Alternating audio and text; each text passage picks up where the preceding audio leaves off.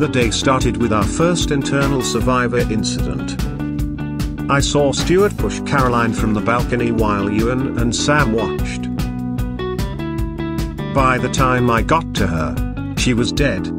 I would need to keep those three close. Direct their bloodlust away from the group. Getting back to work, I installed more rain collectors to meet the needs of our growing community. Construction done, I grabbed the sledgehammer for the gun store. Our base had come such a long way, it would be a shame if someone tried to take it from us. Hurrying over, I was shocked to see a huge group of survivors gathered at the gates. Determining Mary was likely their leader, I rushed over to speak. Only once she introduced me to her group did I grasp how large it really was.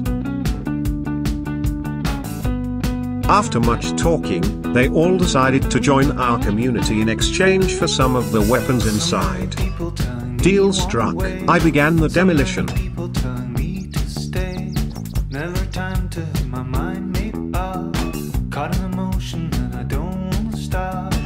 They were ours.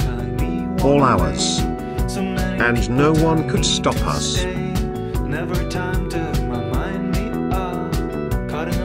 Taking the last shotgun, we had enough guns and ammo to rain justice on every corner of West Point. God bless America. The celebrations back at base went late into the night as we unloaded the weapons.